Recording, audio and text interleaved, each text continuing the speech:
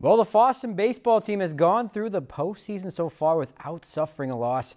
The Greyhounds sit in the driver's seat, only needing one more win to clinch a spot in the state tourney.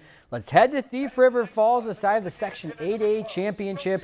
Greyhounds trailed to the fourth. Brett Sundquist, though, rolls one to third. Ball gets past the first baseman, two-run score. We're all tied at 3. Then the fifth with 2 outs. Cole Olsen clutches up. RBI single gives Fosston their first lead today, 4-3. Then some insurance in the 6th. Sundquist again. That finds some grass to plate another. The Greyhounds win 6-3 to clinch a spot in the state tournament next weekend. We enjoyed hosting all of you, and please. Joy going through my head right now. I've been trying to get to state ever since I've been a freshman, and we've had chances to, but we haven't been able to. So now that we get the chance to actually go to state, it's just overwhelming of joy. So like I said, perfect so far this postseason, 6-3 to advance to state next weekend. If you've enjoyed this segment of Lakeland News, please consider making a tax-deductible contribution to Lakeland Public Television.